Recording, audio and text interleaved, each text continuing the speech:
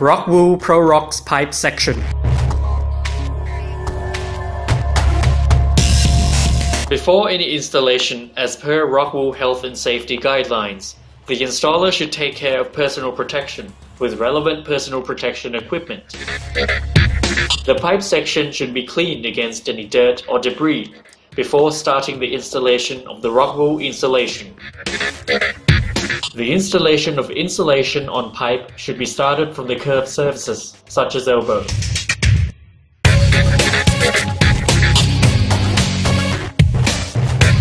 The curved surfaces of pipe should be installed by prefabricated insulation, which is fabricated according to the curve or elbow characteristics from the bottom to top, one by one. The pipe section should be fabricated with proper tools. The fabricated insulation should be secured with galvanized binding wire or with steel bands. Then, the sharp leftover wire can be kept inside ROCKWOOL ProRox pipe section for safety purpose. With horizontal pipes, the lengthwise joint of the pipe section should be turned towards the underside at the 6 o'clock position. For vertical pipes, the lengthwise joints should be staggered at an angle of 30 degrees to one another. While the pipe support section needs to be insulated, ROCKWOOL insulation has to be fabricated according to the size of pipe support in order to ensure that the insulation must not be damaged if the piping expands.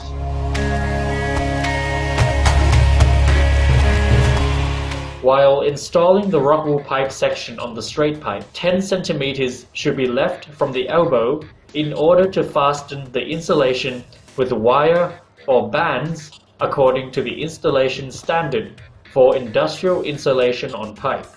Continue marking points at 30 cm from the first point and continue until the end of the pipe according to the installation standard for industrial insulation on pipe to fasten the ROCKWOOL pipe section firmly to the pipe with steel bands or wire.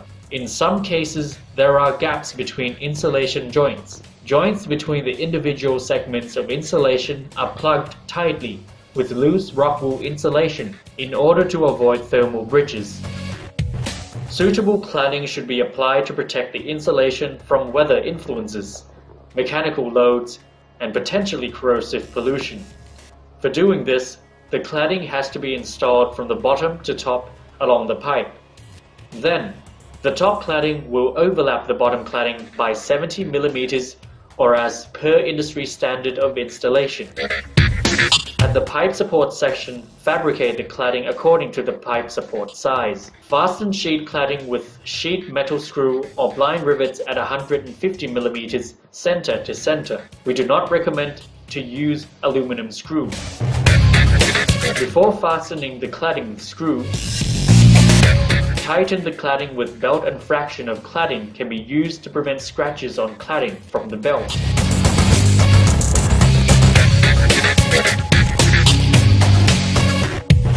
Once cladding is secured in the horizontal part, cladding can be installed on the elbow from the bottom to the top one by one.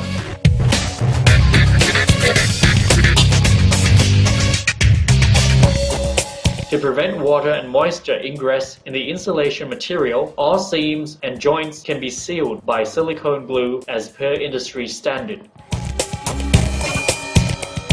If the installation is stalled during the day for a few hours, proper precautions should be taken on the installed ROCKWOOL pipe section products to prevent ingress of moisture, water, and rain by wrapping the insulation with plastic film. However, the installers need to be aware that they should install ROCKWOOL insulation products as much as they can install the cladding per day.